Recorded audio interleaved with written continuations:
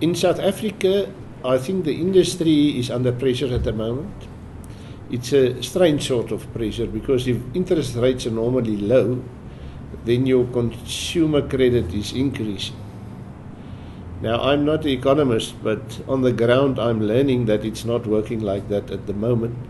And they're telling me it can be, I don't know, Europe's problems or whatever.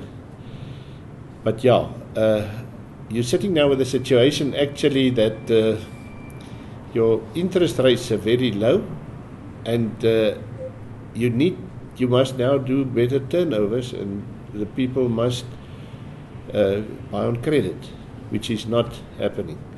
So I think we're in the lean years now. Maybe this is a consolidation of the past 7 fat or good years we had.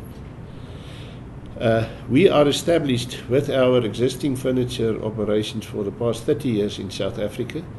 So we know the game and we are prepared for this.